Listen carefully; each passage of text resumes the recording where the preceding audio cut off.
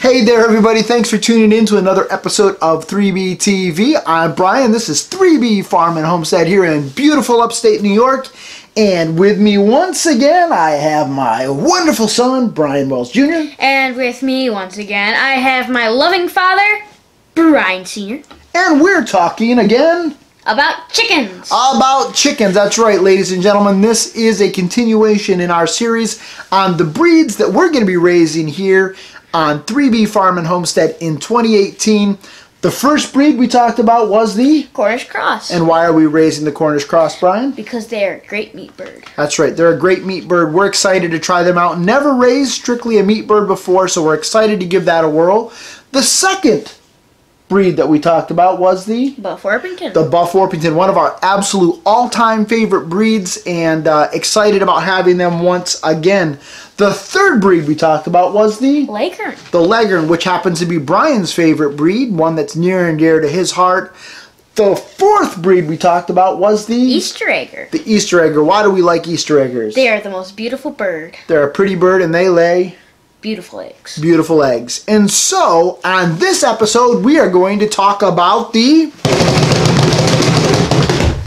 Rhode Island Red. The Rhode Island Red. This is actually, if you can believe this, the first time we're actually going to be raising Rhode Island Reds. Now, very common breed, very well known as a backyard flock chicken, and yet, I don't know why, I've just never tried the Rhode Island Red.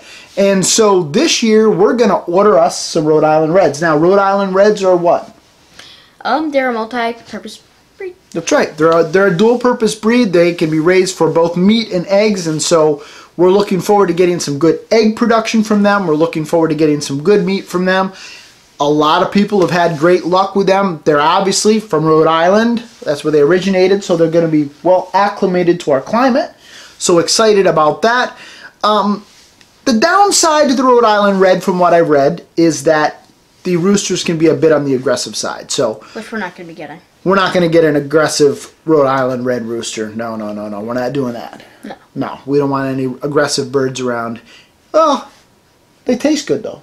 Yeah. Yeah, so we could eat them. Yeah, we'll put them in a separate pen.